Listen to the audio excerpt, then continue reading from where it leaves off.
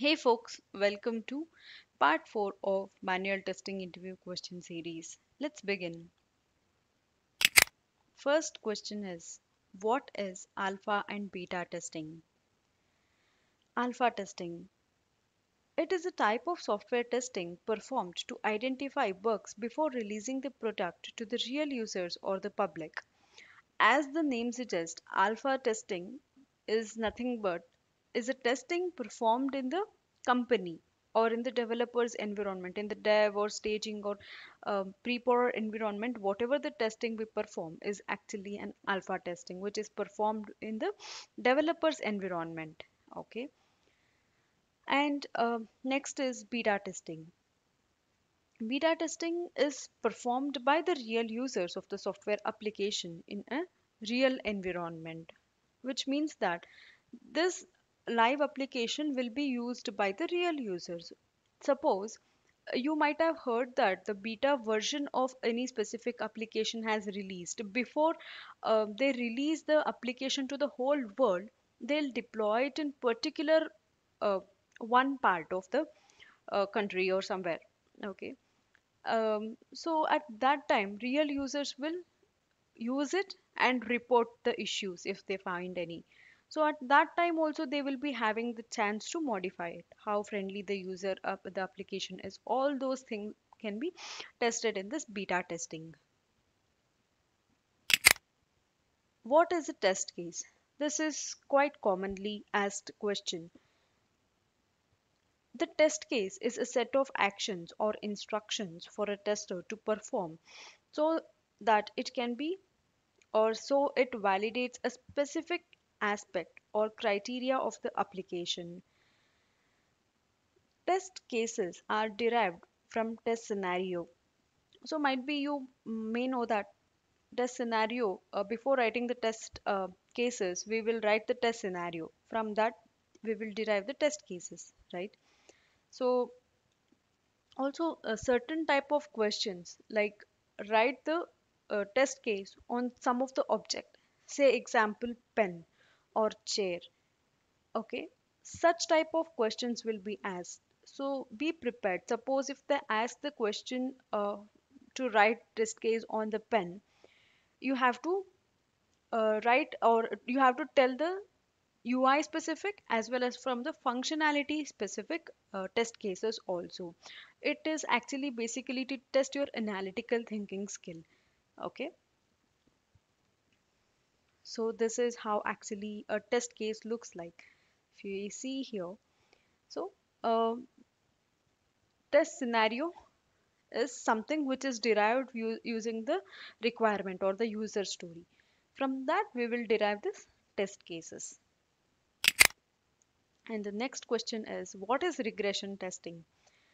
Okay, so regression testing is also a type of testing carried out to ensure that the changes made in the fixes or any enhancement changes are not impacting the previously working functionality.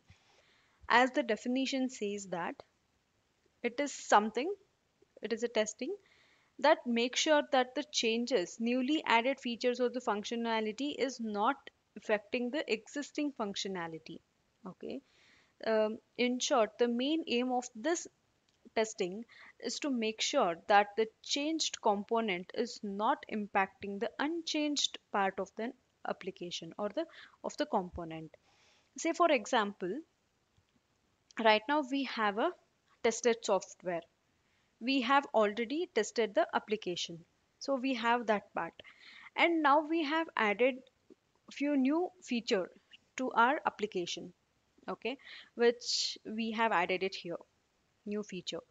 So which results in a new build. So we have got the new build.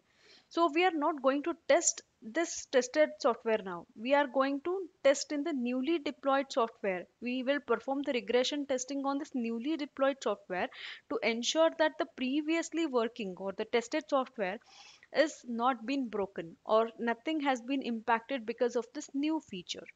This is what regression testing is. You can explain it diagrammatically or else you can also explain by giving the examples. Explain defect life cycle. This is kind of mandatory question. So most of them ask this kind of question. So whenever a tester finds a defect, it will be in the new or open state. Okay. Once it is in new state, then you feel that this could not be a bug. Later you got to know that this is an expected behavior of the application. Then from this status you can directly go and mark it as not a bug, and you can close it. Okay. Otherwise, suppose you will uh, talk to the developer, okay, saying that this is what is happening and all. At that time developer rejects that defect. So at that time rejected status will be marked, a defect is marked as rejected. And duplicate is when suppose you have created a defect which is already been created, that is where duplicate comes into picture.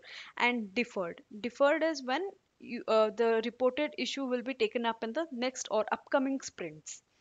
That's where it will be marked as deferred. Okay. Okay, so first, whenever the open status is there, it will be assigned to the developer. And once it is fixed, developer gives you the build with the status as fixed or resolved, and you will retest it. If it works fine, you will close it. Otherwise, you will reopen it. For a detailed video, I will leave the link in the description. Check out. What are the difference between positive and negative testing? So both are very important. Positive testing is also very important. Negative testing is very, very important.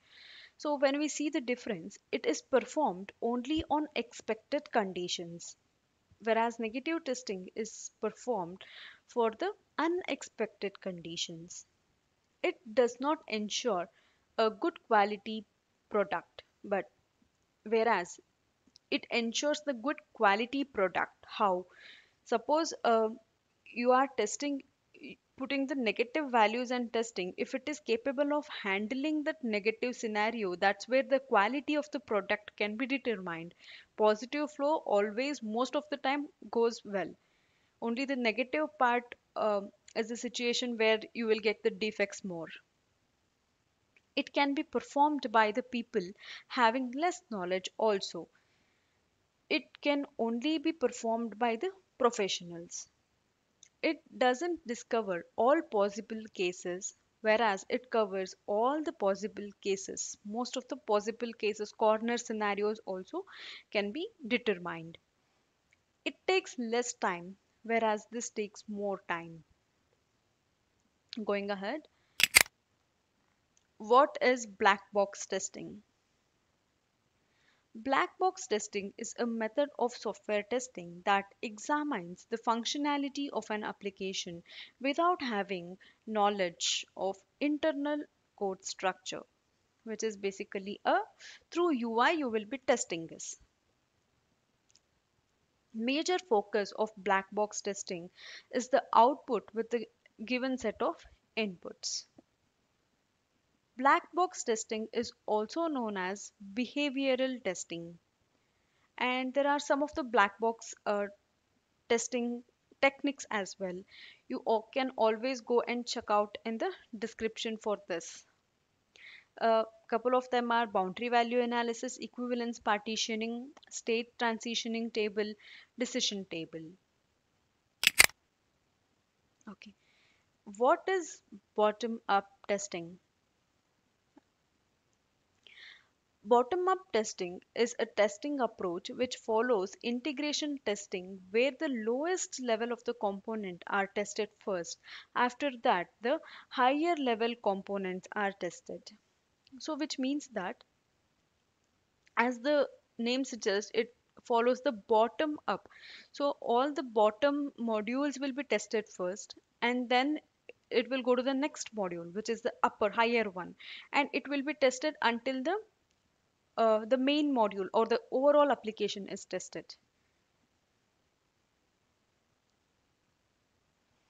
Going ahead,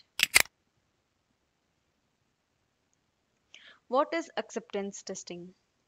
Acceptance testing is also known as user acceptance testing, performed by the customer or the client to verify that the business requirement is met.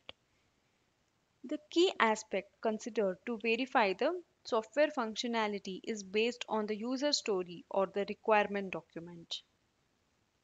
It is a final round of testing done before the software is released to the production. Basically, it is an user acceptance testing. Before the software is released, it is tested by the client. It is basically a functional testing performed by client to ensure that the intention of the product is met. Yeah.